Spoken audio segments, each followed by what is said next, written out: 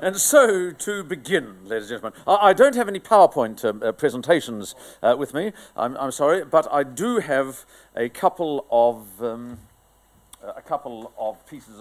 What I was going to put on PowerPoint, I have instead printed on pieces of paper, so you can all take them away with you, and that'll be far more interesting than simply trying to memorize them on the screen. Right, what if we actually cared about sustainability?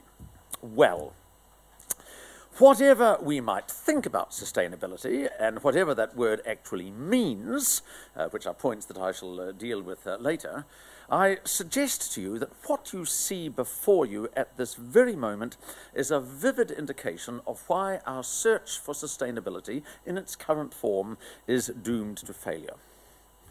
Because what do you see here? Let's think about this. Let's think about this. Yes, you may not realize the full nature and extent of what you see, but what you see before you is the essence of the problem. Because, although I must proudly plead guilty to a spot of innocent environmental activism in my younger days, nevertheless, tonight I am speaking to you not as a cool, young, sexy environmental activist, I wish, but as a lawyer, a lecturer in environmental law. Now, you know this, unless you have just wandered in here by mistake. But what this means is that sustainability, which is essentially nothing more or less than the long-term survival of our species and of our world, the most precious thing in the world, the future, life itself, the magic and poetry and beauty of the world, the divine miracle of creation, all of this is now something that we have handed over to lawyers to deal with. Now, lawyers fulfill a useful function in society, and in the last resort, they only do what people want them to do and work through the laws which we have more or less democratically made. If there were no bad people, it is said, there would be no good lawyers. We need them, thank you, sir. We all use them, and I am not going to mock them. They do have their excesses. Your highly paid American corporate lawyer is someone of whom we are generally right to be suspicious. But all the same, ladies and gentlemen, I'm sure you were as horrified as I was by the 5 o'clock news tonight that Al-Qaeda has just hijacked an entire plane load of highly paid American corporate lawyers and are holding them hostage at Washington Airport. And they are threatening to release one every hour until their demands are met. Okay, but We've handed the issue, this vital issue of a good and healthy environment, fit for children and other living things, over to lawyers and legal processes. Now, with the greatest of charity, the law at the best of times is a pretty crude instrument for doing anything, let alone working towards a future ideal of restraint and responsible use.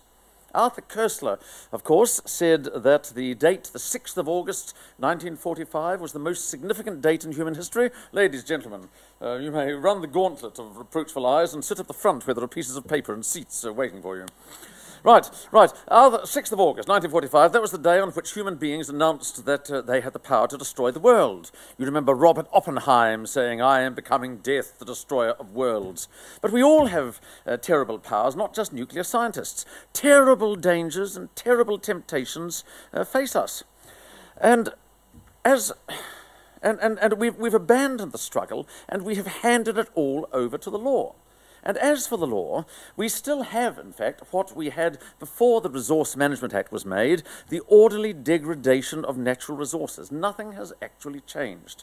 And all we can suggest by way of correction to the state of affairs is to make more laws or different laws about it, as if we didn't have enough laws already, as if the Resource Management Act, when it was made, was as good as we could make it. Well, laws are a start. We have to have laws, of course. But here is another problem, revealed again in the fact that it is a lawyer who is speaking to you. Nearly all of our environmental law is shaped as intervention.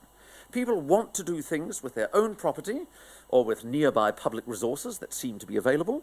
And our law, under the Resource Management Act, whether we're talking about resource consent applications or earlier at the planning stage, our law is something that steps in at this point and restricts people's freedom for good or ill. The law is an interference with freedom, or so it's perceived, an impediment to the exercise of our natural rights to do what we want to do with our own property. Now, this approach, I speak of course with the wisdom of hindsight, is never going to work. The Resource Management Act, despite initial hopes for something different, has fulfilled Mr. John Milligan's predictions, which were widely dismissed as cynical at the time, that under it our planning laws would continue to muddle along more or less familiar paths.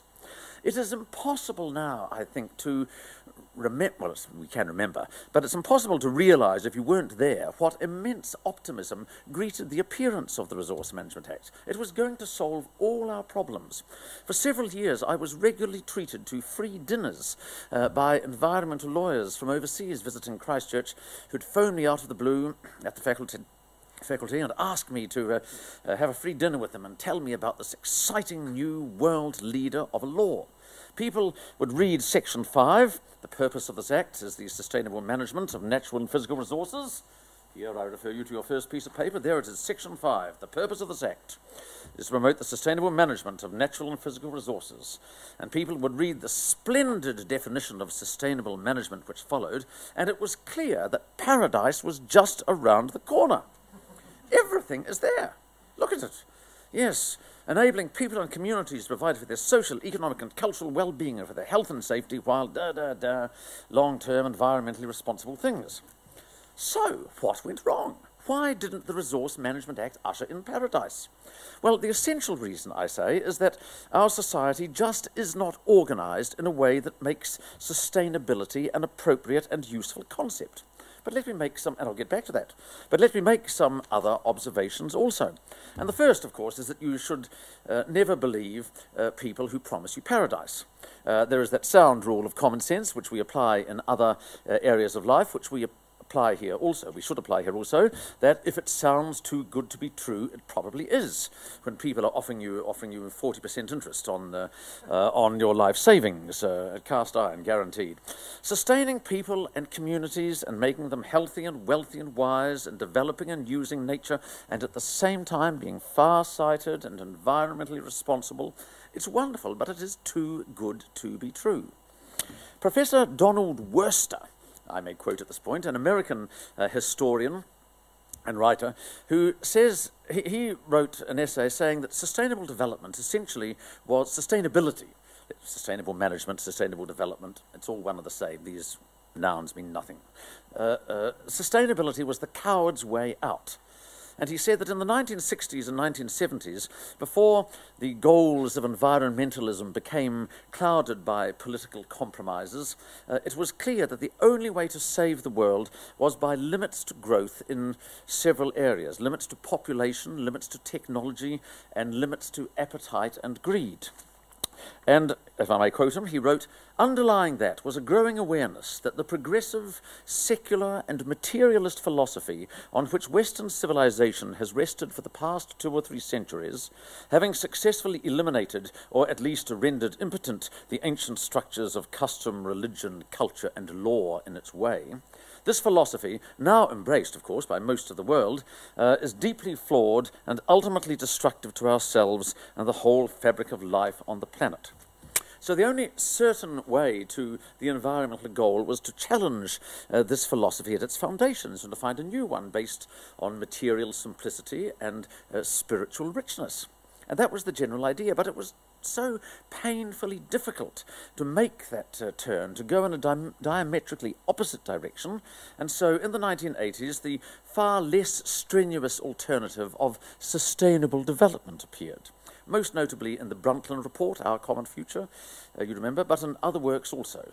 A new broad coalition, a new progressive environmentalism, not sending us all back to grass huts and homespun jerseys, but something that could unite the environmentalist and the developer, the capitalist and the socialist, the scientist and the economists, the impoverished masses and the urban elite. And it was very popular precisely because it lacked any real core of meaning. And this, indeed, has been remarked on in connection with the Resource Management Act's own definition of sustainability. environmentalists who started off by believing that the term sustainable management really meant something, because after all Section 5 was very carefully crafted, they were deeply dismayed as early as 1994 when Mr. Justice Gregg in the High Court observed, point 2, that this part of the Act expresses in ordinary words of wide meaning the overall purpose and principles. It is not, I think, a part of the Act which should be subjected to strict rules and principles for statutory construction which aim to extract a precise and unique meaning from the words used. There is a deliberate openness about the language, its meanings and its connotations, which I think is intended to allow the application of policy in a general and broad way. In other words, we all know what it means. We don't have to worry about the words too much. In other words, it is a platitude. It is motherhood and apple pie. It is, to use Dr. Williams' words, which I'll use again later, it is sugar and spice and all things nice. And although that came as a shocking statement at the time, there really is no other way to interpret it. It could be interpreted to require an environmental bottom line. You could find in there a requirement that people and communities can provide for themselves only if the long-term environmental considerations are respected. If you look at the word while just before paragraph A, if you could interpret while to mean if, and you could interpret the Act to mean that sustainable management means managing things for people if A, B, and C are respected as well. But really, there was not much else in the Act to insist that that was the interpretation. And to interpret while to mean if, actually to require deep respect for the environment all the time, would shut our country down. And so Section 5 has become a platitude. Last year, I did some elementary detective work in the New Zealand law reports, which are not the environmental law reports for New Zealand, but just the standard ones, dealing with the High Court and Court of Appeal. And the last time that the phrase sustainable management was discussed in any judgment in those law reports was in 2003, 10 years ago. So, sustainability is a platitude, and as a concept, if you were to wrestle with sustainability, all sorts of difficult questions pop up. Theoretical writers, not ones writing about New Zealand law, have difficulty with the concept of sustainability, because they say it seems a very arrogant idea, putting human beings in charge. We are the managers, the developers, and what do we know? In the great struggle of life and politics and economics, can we seriously expect that we are going to succeed in making sure that sustainability wins through? We can hardly manage our own lives, and here we are being put in charge of managing the earth. This is simply not going to happen. And then other questions: how long is this sustainability to last? Is it to be forever? Well, that would be absurd. But how long then? Just the next generation, the next 100 years? What are we talking about? And what degree of sustainability? Are we allowed to change anything? And if we're allowed to change some things, then where do we draw the line? And what exactly are we sustaining? Are we sustaining the economy? Well, we're more comfortable and prosperous now than we ever were. Not counting, well, let's leave the last 4 years out of it. Yes, I mean, are we sustaining human health? Well, there are more human beings than ever, and certainly in some parts of the world, such as here, we're all pretty healthy compared to past centuries. Are we sustaining human institutions? Well, ours are surviving reasonably well. So if we're sustaining those things, we're fine. Sustainability is happening already. And if we say, well, we should be imitating nature and natural processes, that's the really important thing. Well, there is great debate among scientists and ecologists, I understand, about the stability of ecosystems. And some scientists detect rapid change and unpredictability in ecosystems. Some go so far as to say that there are no such things as ecosystems. There are just individuals and individual species all struggling for life. There is no society, there are only individuals, which is, of course, the slogan of our time in many ways. Well, if that's so, if nature is constant change and development, why shouldn't human beings follow the same path? And after all, even extinctions happen in nature, so what's wrong with a few human-induced ones? So sustainability is so vague, and it's also, of course, so boring. Steady as she goes, be careful, it's repetition and stagnation. It's not very exciting or inspiring. So it's not a very satisfactory concept. It assumes that we have the knowledge and the skill and the willpower to respect natural limits. It still assumes that the natural world exists for the benefit of human beings. The Brundtland report makes that clear on every page. And the sustainability ideal still seems to rest, or at least it's consistent with, an uncritical acceptance of progressive secular materialism, the philosophy we've had for the last 2 or 3 centuries. The assumption is that that worldview is perfectly benign, there's nothing wrong with it, just as long as it's sustainable. And the assumption is, of course, that sustainability can be achieved by those institutions and their values intact. And that's assumed even in such progressive, enlightened, radical documents as the Earth Charter, of which more anon. But I suggest that the opposite is the case, that these institutions and the philosophy that underlies them are fundamentally antipathetic to environmental soundness. And if we look at the way in which the Resource Management Act operates in practice, we will see that it does comply with these gloomy predictions. As under the laws which preceded it, what we have ended up with under the Resource Management Act is a balancing of short-term human wants and interests and longer-term environmental considerations. And so the hard decisions are made in each case. In this case, what do? Do we respect the long-term environmental considerations or the short-term human interests? And in virtually every case, the short-term human interests win out. And so we have, therefore, no more than a system for the orderly degradation of natural resources. And I draw your attention to point 3 in Dr. Ian Williams, speaking of the Resource Management Act, in part 2, who said that it's a source of bottomless justification and conflict. The aftermath of the 1991 reform reveals the antipathy and truth of Charles Dickens' comment that the one great principle of the English law is to make business for itself. That's very unkind. But within the statutory elements, the elements in Part 2 of the Resource Management Act, practically any decision on a resource consent application will be defensible, though no doubt some or one will be more defensible than others. Should we irrigate the Canterbury Plains, or should we leave water in the rivers? Should we hack about the Canterbury Museum, or should we restore it? I mean, what does all of these things, any decision just about, can be dressed up in terms of sustainability. The consents legislation seems to bear out the claim that resource consents are decided even in the Environment Court through a mixture of art, science, justice, and democracy. And so, therefore, ladies and gentlemen, I am not as horrified by the current amendments to the Resource Management Act as many of my environmental friends.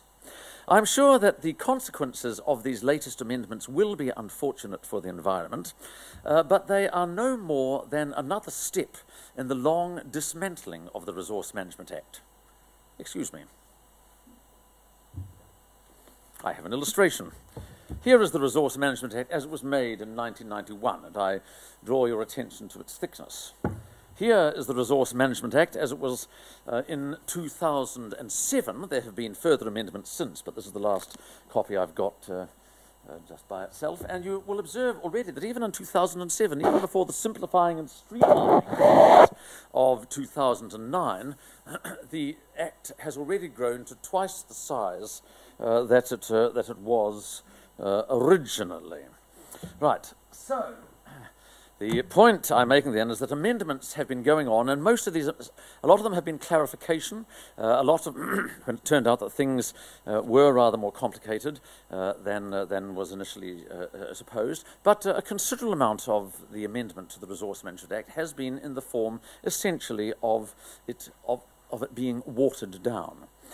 And so these latest amendments will be unfortunate, not so much because of the words themselves, but because of the message those words send, that we don't care as much as we used to. And in fact, I must say that I'm disappointed that some of my environmental colleagues haven't been more agitated than they have been about the undoubted defects of the Act. Anyone with the slightest experience of the Act, and I'm sure many of you have, I know that some of you have, certainly, you can tell 100 stories of bureaucratic delay and incompetence, of outrageous charges of tens of thousands of dollars for no more than a rubber stamp on a piece of paper.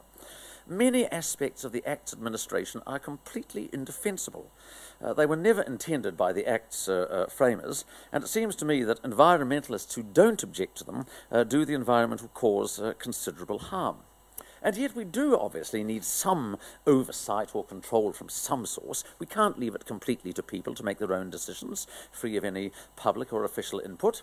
How can we have the oversight without the bureaucracy and the expense? Well, there is a challenge, but I do, as you'll see, have some suggestions.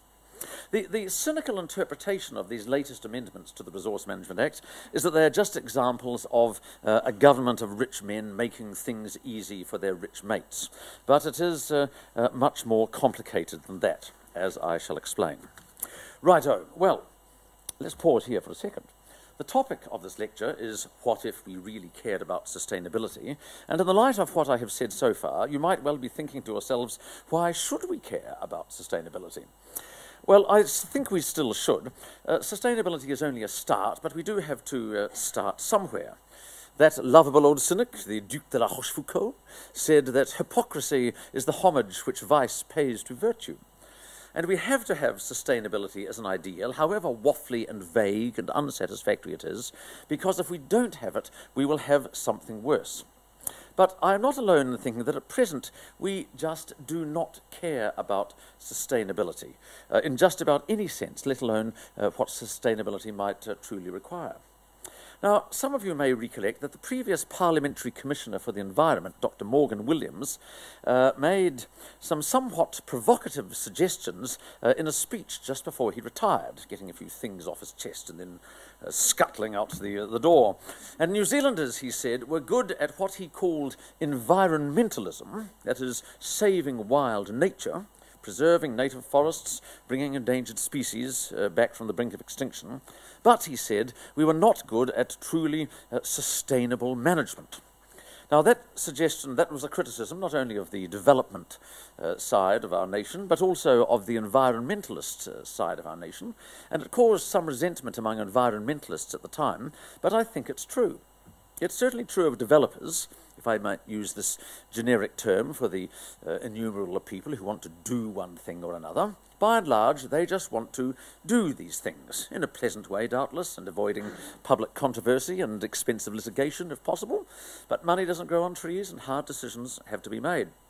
But I think it's also true of the conservation movement, that sustainable management has not been foremost in their thoughts. The conservation movement is chiefly concerned with the saving of wild nature. It neglects the cultivated countryside, comparatively speaking, and when faced with issues in cities or the countryside, its natural instinct is simply to oppose change.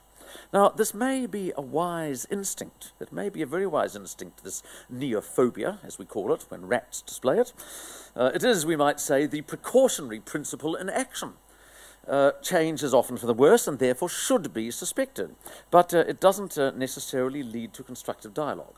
Now, I shall return to this point in a little while, but for the nonce, I would actually go further than the Parliamentary Commissioner and say that actually we as a nation are not all that interested in environmentalism and saving things either. Now, I know the rhetoric is that we are an environmentally conscious, conservation-minded, out-of-doors, healthy, vigorous, responsible young nation. And I dare say this is true of most of us in this room this evening. But self-praise is no recommendation. And as an accurate description of our national character, it is nonsense. We are one of the most highly urbanized nations in the world. 85% of our population lives in urban areas. Certainly many other nations are close behind, and urban areas I think includes small urban areas, but we are not a nation of country dwellers. An enormous proportion of our population lives in the one giant, monstrous conurbation of Auckland. We have ballooning, if I may use such a word, we have ballooning problems of obesity, diabetes, all the diseases, both physical and spiritual, of the sedentary, inert lifestyle. Almost 20% of New Zealand's population was not actually born in this country. We have one of the highest proportions in the world of New Zealanders, citizens and permanent residents, actually born elsewhere.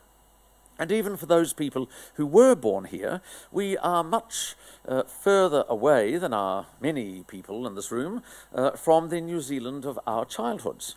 My childhood was the same, essentially, as most of yours, I think, ladies and gentlemen. I grew up in Christchurch, although a much smaller and simpler Christchurch than we have now.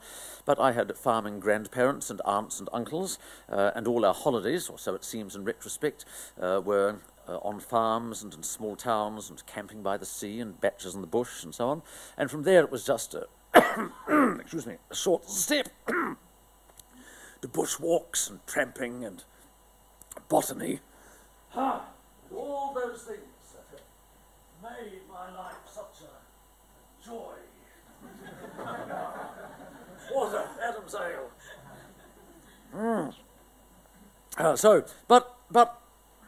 So most of our childhoods, I think, were along these lines, I suggest. But New Zealanders are not like that now. Like Marlon Brando in On the Waterfront, the crickets make them nervous. And if I might offer some anecdotal evidence in support of this, I draw your attention to this interesting table of forest and bird membership figures, which was a table that I compiled, and it appeared in an article I wrote several years ago, and I've been updating it since. And it's a bit hard to get your handle on forest and birds, get a handle on forest and birds membership, because it's got half a dozen different categories. But I achieved a sort of notional number of members by taking, as you see, the annual income from subscriptions, which appears in the left-hand column, and then dividing it by the single adult subscription for that year, and getting on the right-hand side a notional number of single adult equivalent members. And you'll see that in 1973, which is the year that I joined, I was still a student, Forest and Bird had 9,000 plus notional members, and then the number slowly crept up with a few blips. The trend is the thing, and you see all through the 1970s and 80s the number was increasing. This was when there were the great battles about native forests in particular. 1987 was the year that the Department of Conservation was formed, but still the numbers crept up, and they peaked in 1991, you see, at 20,000. Whether by coincidence or not, that was the year that the Resource Management Act was made. And then, you see, after that, they plunged catastrophically. Possibly, why was that? Was it part of the reason might have been that people thought, oh, we've got the Department of Conservation, we've got the Resource Management Act, we can save our subscription now. But that can't be the reason why the numbers have continued to plummet, because for the last 1991, for the last 22 years, those numbers have been going down. And now, you see, we are back at almost exactly the same number of members, notional members, that Forest and Bird had in 1973. And in the meantime, of course, the population of our country has grown by a third or so, and so as a proportion of the population, Forest and Bird's membership is even smaller.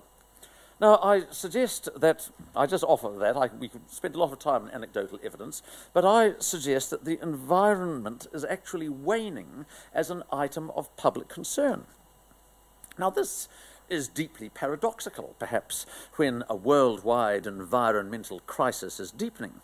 But in another way it's not, for other things have also changed since we were young and the Resource Management Act was made.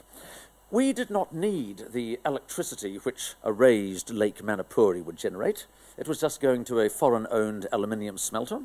We didn't need the timber from native forest logging on the west coast and the central North Island. It was done chiefly to provide employment in a few small logging towns, and employment in the Forest Service itself, of course, and the timber was mostly wasted. But now, every development opportunity which we are asked to forego comes at an actual cost which we are all dimly aware of. Dairying comes at a very high environmental cost. It is industrial agriculture, yet without it, our economy would collapse tomorrow. So it stays. We protest against mining, but then we get into our motor cars made of metal and plastic and fueled by fossil fuels, and most of it brought from overseas, and we drive home along good roads made from the products of mining to warm, comfortable houses and safe inside jobs with no heavy lifting. There's a certain inconsistency here. When provisions in the Resource Management Act for public participation are weakened, the general response of environmentalists is to decry this loss of democratic input. And that the argument is that ordinary people should be able to be heard. And environmentalists are very fond of democracy, they're friends of democracy, and politicians are the enemies of democracy. But I think it would be equally possible to argue the opposite, to argue that when politicians weaken the Resource Management Act, they are actually expressing the desires of the inhabitants of our big cities who have no environmental interest to speak of, and whose chief concern is only that their own comforts and luxuries continue. And if that has to be done at the cost of destroying some remote river or mountain or forest they've never heard of and are never going to visit in their lives, well, so be it. Yes, I'm sorry to have to say it, ladies and gentlemen, but the environmental movement in New Zealand, of which I count myself a proud, almost founding member, not quite, but yes, I was very keen. I still am keen, but I got involved when I was a student, and still in my teens, and I have been involved and interested ever since. But it does occur to me that the environmental movement has not had a great deal by way of constructive things to say recently. On mining, the environmental movement says no. On dairying, it says no. On how we are to live instead, how we are to make a living, what has it said? There have been one or two thoughtful reports, I'll talk about one later, but nothing much. What contribution has the environmental movement made to discussions about electricity generation beyond opposing dams and occasionally wind farms? I know T.Y. point folding might postpone that problem for a while. I would oppose the dams too that the environmentalists are opposing, but it's not enough simply to say no.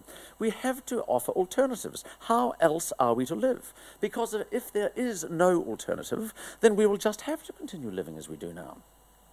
Now, there is undoubtedly a deep wisdom underlying this negative attitude of environmentalists. At its heart, I think, lies an instinctive understanding that progress, as it's called, is bad for us, that all these developments lead us more and more towards a shallow, mindless cycle of consumption and physical and mental and spiritual corruption, that they lead us towards the rat race, the erosion of ties of place and community, until we all become mere isolated atoms and workers in a meaningless blind ant heap. There is that instinct, and the instinct of environmentalists to say no is the right one. But at the same time, it's not enough to say no. We have to offer alternatives, and those alternatives have to go far beyond mere environmental protection. The first rule of ecology, after all, is that everything is connected. You can never do only one thing. To change to environmental soundness, then, we have to change everything. The Resource Management Act is not enough. And indeed, if we do change everything else, then we will hardly need the Resource Management Act. Now, I've touched already on the subject of democracy, so let me say just a little more about this. Because, as you'll see, it fits in very much with my argument. Thank you. Yes, 7 minutes past 7. Right, we're doing well. Right, environmentalists have hitherto considered themselves Democrats, because very often the environmental movement in the last generation or two they've been popular movements in the teeth of political apathy or political opposition. But I think that this alliance of democracy and environmentalism may well turn out to have been no more than a mere marriage of convenience. Democracy, as it is practiced at present, means increasingly rule by big cities, because that's where the voters are. It means increasingly here running New Zealand for the benefit of Auckland. And that is inevitably going to be environmentally disastrous, as well as disastrous in all sorts of other ways. And environmentalists, I think, are slowly coming to realize that democracy, in its present form anyway, is not compatible with environmental soundness. So in 2009, for example, Sustainable Aotearoa New Zealand, SANZ, produced this report, Strong Sustainability for New Zealand Principles and Scenarios, which, and I won't give it all to you here, I think myself it's rather over-optimistic. It suggests, among other things, that environmental taxes be set at arm's length from politicians, for the simple reason that politicians would not set them properly, because they would know that they would not be re-elected if they did. And here are a couple of quotations, points 4 and 5. This is set 20 years in the future, describing what was realized. It was, and in the past, about 2015 or so, independent statutory authorities were established to participate in public decision-making. Some have an advisory function, while others have veto power and legal standing as guardians of the future. Joint decisions of governments of these independent bodies are mandatory whenever the integrity of ecosystems is at risk. Right, so we have independent statutory authorities, people appointed to them, doubtless, or let us hope that they were appointed by environmentally conscious governments and are deeply environmentally conscious people. But these appointed officials may have a veto power on public decision-making. Well, there's no democracy there. It may or may not be a good thing. If we've got the right people in charge, it might be excellent. But if we don't have the right people in charge, whoa, whoa. And reading back a page 24, after the observation that unsustainable decision-making processes were a deeply embedded characteristic of representative democracy, because politicians, not unreasonably, did what people wanted them to do in the hope of being elected in the future. And so among the other requirements were requirements as political parties have these own statutes, and also a legislative framework was created that obliged politicians, administrators and judges to implement sustainability. So clearly the Resource Management Act is not considered to have implemented sustainability. The definition and objective of strong sustainability was clearly specified in legislation and the new constitution. All levels of decision-making are underpinned by requirements to follow sustainability principles. Right, well, a legislative framework. We have a supreme law, and we have appointed officials obliged to respect and implement sustainability in the teeth of what the authors of this report recognise is going to be a certain amount, at least, of widespread public opposition. Democracy, as it's practiced at present, then, can't survive if we are to, in the view of the authors of this report, if we are to have an environmentally sound future. And why can't it survive? Well, here is the reason, and it appears in point 6. Here, ladies and gentlemen, a very, very wise observation of Edmund Burke, who said, and you'll forgive the old-fashioned monosexual language, "Men are qualified for civil liberty in exact proportion to their disposition to put moral chains upon their own appetites. Society cannot exist unless a controlling power upon will and appetite be placed somewhere, and the less of it there is within, the more there must be without. It is ordained in the eternal constitution of things that men of intemperate minds cannot be free. Their passions forge their fetters. There has to be a controlling power upon will and appetite, upon our desires, including our desires to ransack the natural world. And if we don't impose those controls on ourselves through our own virtue, then those controls will be imposed from without by some tyrant or natural catastrophes, or both. Democracy, more than any other system of government, requires virtue on the part of its citizens. Virtue isn't as necessary if only blind obedience is required from citizens, but democracy requires self-restraint and self-control, the ability to postpone future pleasures for the sake of the long term. And so, for democracy, we have to be able, as citizens, to rule ourselves, our own wills. And if we can't do that, then the state, in one way or another, will come to disaster. And some external force, some force from without, a tyrant, as I say, or a natural calamity, or both, will force us to it. Now, it's interesting that from John Locke onwards, the underlying assumption of most, if not all, democratic thought has been an assumption of the abundance, or at the least the adequacy, of natural resources. There is enough to go around, enough for everyone, and that being so, the only question is how to share this out. But if we are approaching a new age of scarcity, then we will be fighting again. There will not be enough for everyone. It's perfectly possible to imagine that an environmentally sound future will involve misery for many and all those things which we now take for granted only for a privileged few. Now, I know that the Green Party and the Earth Charter insist that social justice and the standard liberal agenda, the end of poverty and all forms of discrimination, gender equity and all the rest, are part and parcel of environmental soundness. But I think that is nonsense also. I think that is a hijacking of environmentalism in the service of completely different political causes. Apart from anything else, it is simply not possible. Even at the best of times, even in the boom years, the elimination of poverty is an impossible political challenge, and when resources are shrinking, it is even more impossible if there can be degrees of impossibility, which of course there can't. And as well as being a political impossibility, it's simply a physical impossibility. We've got 6 or 7 billion people on Earth now, at least a couple of billion more expected before the world population might level out somewhere around the middle of the century. Climate change is already starting to kick in. Peak oil is just around the corner. Ecosystems are overstretched and on the point of collapse everywhere. How is it going to be possible to provide even basic human decency and comfort for 9 billion human beings? It is absurd.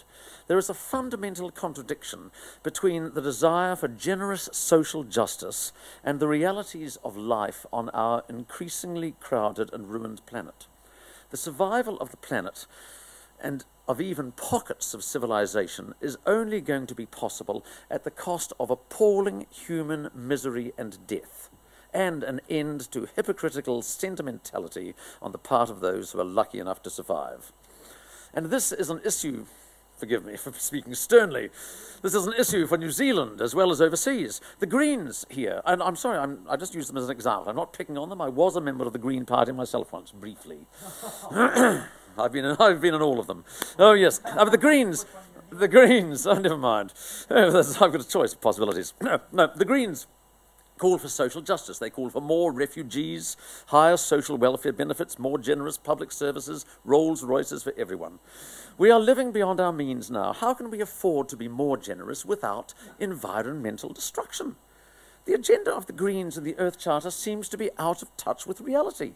It is still based on this belief of the adequacy, at least, of the Earth's resources for all human demands. It still holds essentially that where God sends mouths, he sends food. Now, we agree that that argument is nonsensical when Christians use it as an argument against birth control. How are you going to feed them? Oh, where God sends mouths, he sends food. But it's equally nonsensical when used by advocates of social justice. One thing which we will have to do if we are to survive is something which New Zealanders will find it very difficult to do. We will have to harden our hearts. We will have to repel borders.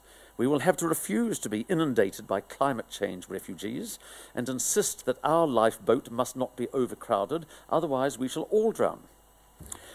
Righto, so, democracy. What are our possibilities? We have 3 choices for the future. One is chaos and catastrophe. One is less democracy, with comfort only for a privileged few, and the rest of us in misery. This is all that most of the world can hope for, and it could happen here. But for the South Island of New Zealand, at least, I think even the North Island may have difficulties, there is a message of hope. We still do have the option of surviving comfortably and sustainably, and indeed democratically. But, as I say, we will have to change everything. Change far more profoundly than the Earth Charter imagines, because the Earth Charter still assumes a world structured essentially as it is at present, only, of course, with the elimination of poverty and all forms of discrimination, etc., etc. Sustainability is like happiness. Sustainability is a byproduct of other things. Righto, what are those other things? Well, I shall get onto them. But as I get onto them, let me say one more thing about the Greens, which is relevant, again, to what I'm going to say. You may have gathered that the Greens have irritated me somewhat, not for their environmental analysis, which I think is entirely on the right tracks, well, more or less, but for the rest of it. And one reason because I'm irritated by them is because they seem to me to deny by their very name a truth that New Zealand environmentalists have been preaching since my youth. And the message which we taught when we were younger was that the environment is an issue over and above and beyond politics. It is not naturally the province of any particular political party or school of thought. Whatever our politics, we all need good food and clean water and fresh air and refreshment for the spirit, and all political parties should be committed to making sure that those things exist. But the Greens, by their very name, deny this. They are a left-wing party, and their very name announces that if you are environmentally concerned, you have to be left-wing. And you have to agree with Keith Locke that America is the great Satan, and agree with Sue Bradford about the rights of the unemployed, and so on and so on. And this is simply not so. And of course, when the left announces that the environment is their issue, can we blame parties of the right for taking them at their word? Now, the environment is not a left-wing issue, and it is a grave disservice to the environment for anyone to claim that it is.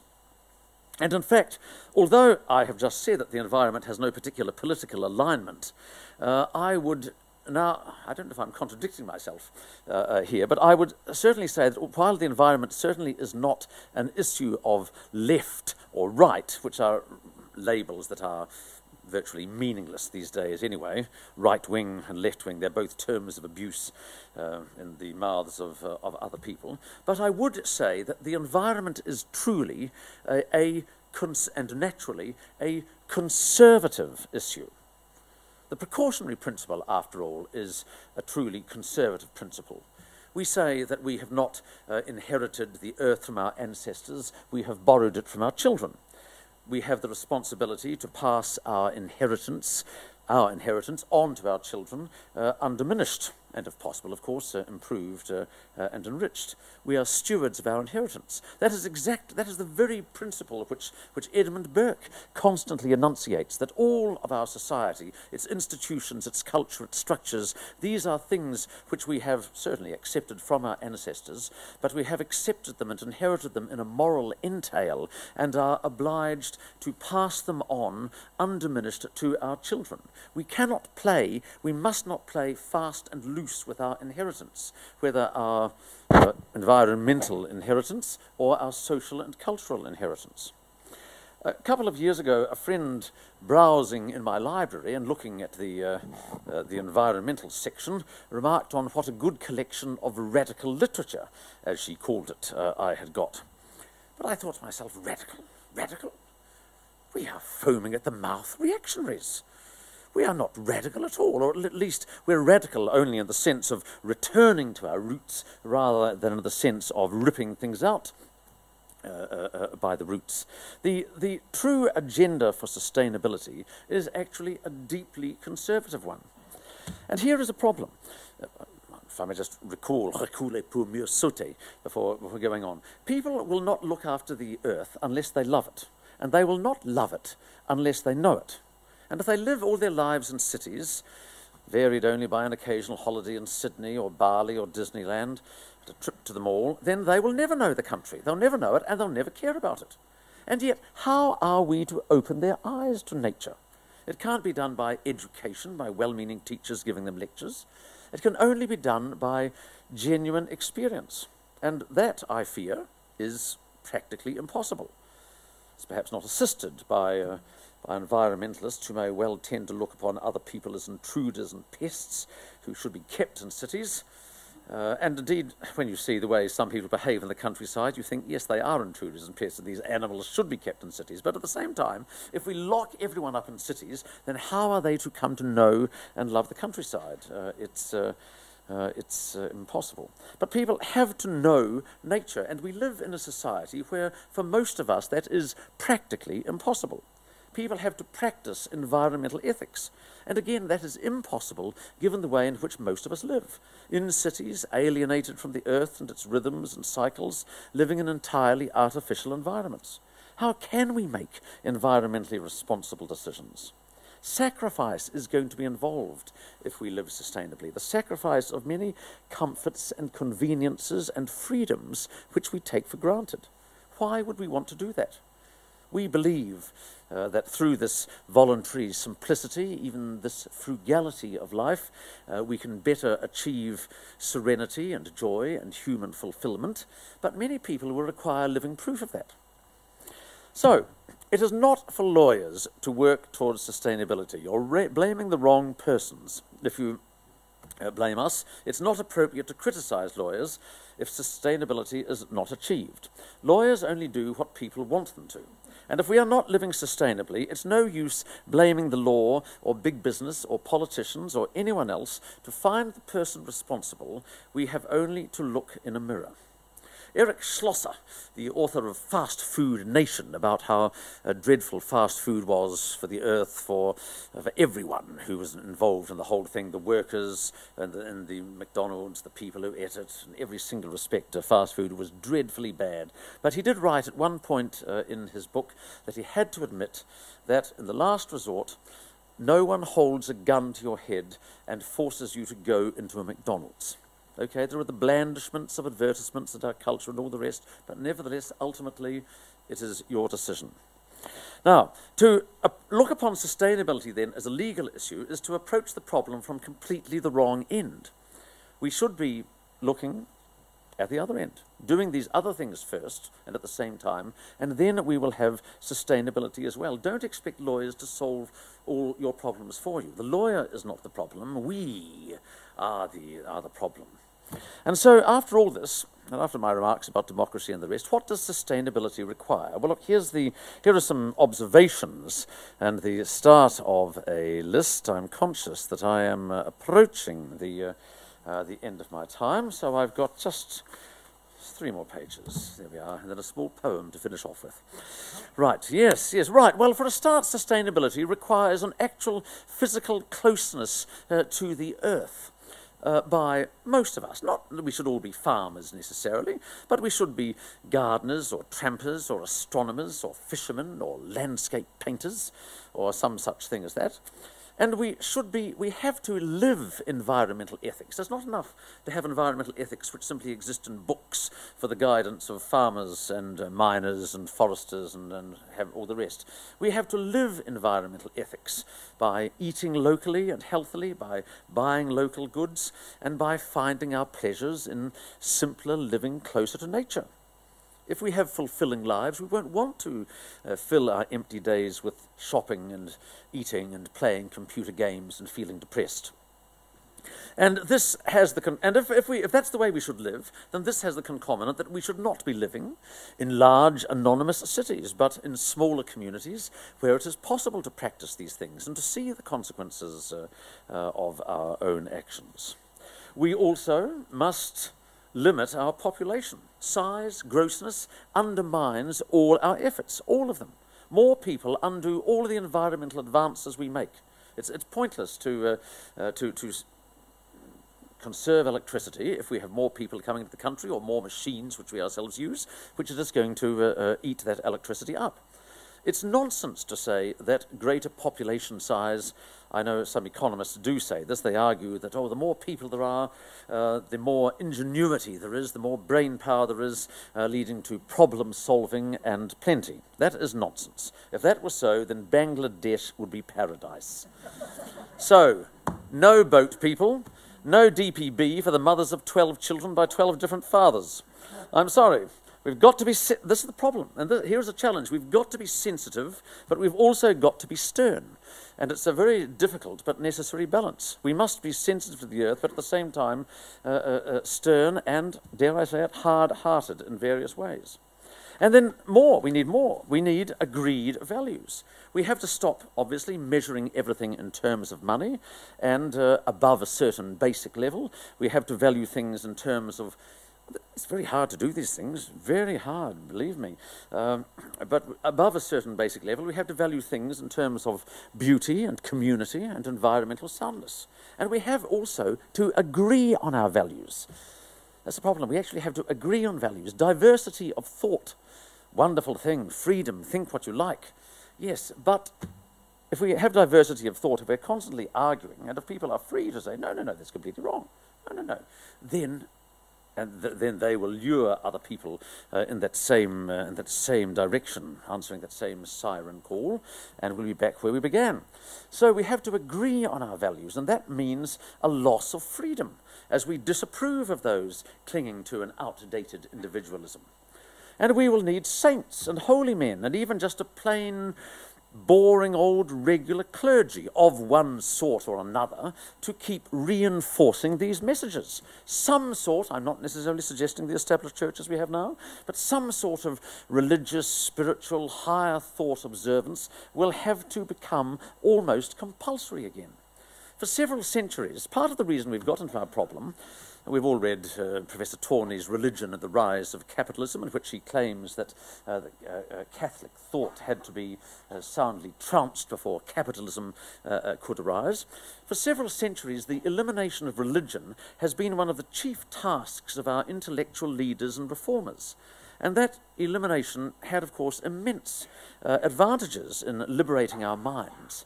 But it has come at a dreadful cost in destroying meaning and producing despair and, of course, naturally leading to a crass and brutal materialism. There must be meaning. And if we're told constantly that no, religion is a pack of nonsense, then what is left for us to believe in but material things? And the only rational thing to do is to try to accumulate as many of those as possible. When people write, and we hear plenty of them saying, brave atheists, you may be among them, saying, yes, life is meaningless. We are simply pointless specks of life on some remote star, or, I'm sorry, remote planet around a remote star. Remote from where is what I always like to ask. But yes, we mean nothing. Well, if we mean nothing, what's wrong with extinction? What's wrong with suicide? Nothing. Thank you, sir. Right, you answered my question. Righto. So there we are. And among all this, our thoughts need to be all of a piece. We can't be schizophrenics, most of us. We can't be conservatives in certain areas and liberal in others.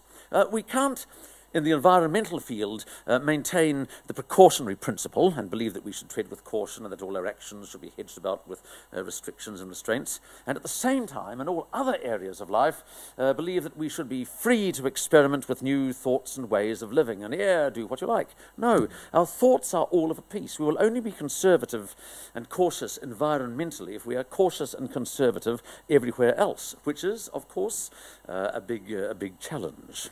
But nevertheless, there you are. Environmental soundness, like all other good things, does come at a price. Our lives, our minds, our very thoughts must change. It will be good for us, but are we prepared to pay that price? Will we ever do it? Well, human beings do eventually come to wisdom, but of course only after they have exhausted all these stupid alternatives. We are trapped. I'm almost at the end, ladies and gentlemen. We're trapped in the way we live now. We are trapped. I can't do without a motor car, neither can most of you. To live as we should live has to be a common exercise. For one person alone to do it would be impossible. It would be an individual example of the tragedy of the commons. You would put yourself at a self-imposed disadvantage. It would be extremely inconvenient, not as fulfilling or pleasant as if everyone else were doing it, and it would do no good at all, because everyone else would continue on their present merry way. We are in a progress trap, and we will escape from it only when, with great disruption, we are forced to. Not only our virtues, but our intelligence has atrophied in the comfort and plenty we now enjoy, which we seem to consider to be part of the natural order. But it is not. The first rule of history is that the good times never last. So we have seriously stormy weather ahead. It's going to get worse before it gets better. But since I must finish on a message of hope is always compulsory on these occasions, I thought I might regale you with a wonderful poem by Phyllis McGinley, who is an American poetess whom many of you sadly will never have heard of, and I wouldn't have either if my aunt hadn't had a copy of her verses. Phyllis McGinley, W.H. Auden was very admiring of her. And she wrote, among other things, a poem called Text for Today about the rediscovery on the island, or one of the islands of the Bermudas, of the cahal, which was a petrel, rather like the mutton bird or the magenta petrel on the Chathams, which was also thought extinct. And the cahal was thought extinct for some 300 or 400 years before eventually Dr. Murphy of the American Museum of Natural History rediscovered it. And upon reading this happy news, Phyllis McGinley wrote this poem. Amid the ills that ring us now, beset by news we cannot cherish, let us consider the cahal, that petrel which refused to perish. In spite of gossip, it had gone the way of auk and mastodon. 400 years ago and more, it built its nest, it spent its slumbers, at ease upon Bermuda's shore, in innocent, prolific numbers, a creature of the coral reef, credulous, gentle, and naif. But then the hungry settlers came to find those pastures stern for ploughing. The bird was edible and tame, so everybody went cahowing, till by and by, beside the water, there were no more cahows to slaughter. Alas, cried all the scientists, alas, career so brief and checkered. They crossed cahow from off the lists and wrote extinct upon the record, and man could boast another feat of rendering nature obsolete.